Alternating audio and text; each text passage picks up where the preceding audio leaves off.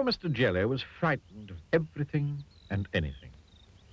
At the slightest little thing, he would quiver and tremble and shake, turn to jelly. So it's not really surprising to find that Mr. Jelly lives as far away from anybody as he can. In the middle of a wood, miles and miles from anywhere. This story begins one morning when Mr. Jelly was asleep. It was a beautiful autumn morning. The sun was shining, the leaves on the trees had turned to a glorious red, and the wind stirred gently in the treetops. A single leaf fell gently from the tree right outside Mr. Jelly's house and quietly brushed against his bedroom window as it fell. Mr. Jelly woke with a start. What? What's that terrible noise? Oh, heaven, oh, the house is falling down. It's an earthquake. It's the end of the world. Oh! And he hid under the bedclothes, trembling with fright. After an hour, by which time he realized that his house wasn't falling down and that there wasn't an earthquake and the world wasn't coming to an end, Mr. Jelly peeped out from under the bedclothes. Phew, he said. Oh, thank goodness for that. And he got up and went downstairs to make his breakfast. After breakfast, Mr. Jelly thought he'd go for a walk. He was walking through the woods which surround his house when a worm poked its head out of the ground. Morning, said the worm cheerfully. Mr. Jelly? Mr. Jelly nearly jumped out of his skin. What? Who's there? Then he saw the worm.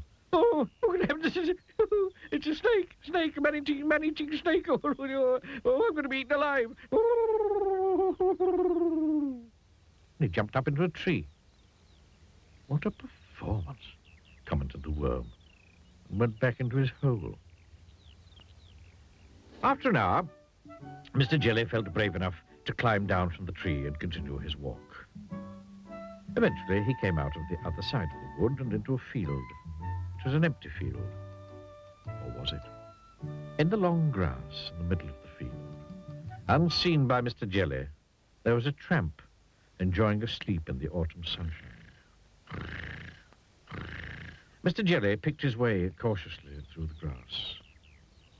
The tramp, fast asleep, snored. What was that? What was that? Shrieked Mr. Jelly. It's a lion. I heard it growl. Oh, goodness gracious. Oh, dear me, a huge lion with enormous teeth. A huge lion with enormous sharp teeth that's going to bite me in two. A huge, ferocious lion with enormous sharp teeth that's going to bite me in two, if not three. And he fainted. All this commotion awakened the tramp, who yawned, stretched, sat up, and saw Mr. Jelly lying on the ground beside him. Oh, dear, he said. He was a kindly tramp. Oh, dearie me.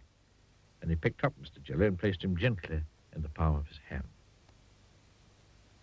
Mr. Jelly came to and sat up, rubbing his eyes. And then he saw the tramp's face looking at him. Oh, disaster. Oh, he screamed. Oh, calamity. It's a giant, an ogre. Oh, gracious, he's going to have me for breakfast. My, said the tramp gently. You're a nervous little chap now, aren't you? What's your name? It's Mr. Jelly. Mr. Jelly. Stammered Mr. Jelly. Now, I used to be nervous like you, said the tramp, but I learned how not to be. Would you like me to tell you the secret? Mr. Jelly quivered and shook and said, yes, please. It's very simple, continued the tramp. All you have to do is to count up to 10, and you'll find that whatever's frightening you isn't quite so frightening after all. Then he set Mr. Jelly gently down on the grass. Now remember, he said to Mr. Jelly, count to 10. And off he went. Mr. Jelly thought that it would be a very good idea if he went home immediately. Back across the field he went. Back through the woods he went. He was walking through the woods when he stepped on a little twig. Snap! Went the twig. Mr. Jelly jumped twice his own height in terror. What's that? He shrieked. That terrible snapping noise. It's a tree falling down. It's going to crush me to pieces. Oh, it's a crocodile hiding in the bushes, snapping its teeth. Oh, disaster! More. Then he stopped, took a deep breath. 1, 2, 3, 4, 5, 6, 7, 8, 9, 10, he said. And he saw that what had gone snap was a twig, a silly old twig. Phew, he said.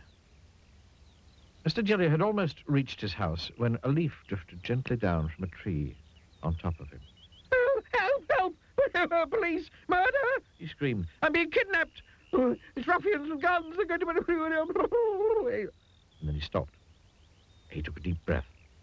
1, 2, 3, 4, 5, 6, 7, 8, 9, 10. And then he saw that what had fallen on him was only a leaf. Nothing but a leaf. A stupid red leaf. It works, he said out loud in wonderment. And you know, it did. He never shrieks or shouts or screams or quivers or shakes or trembles anymore. In fact, he's become quite firm. And he never hides under the bedclothes. Well, not very often, anyway. 1, 2, 3, 4, 5, 6, 7, 8, 9, 10.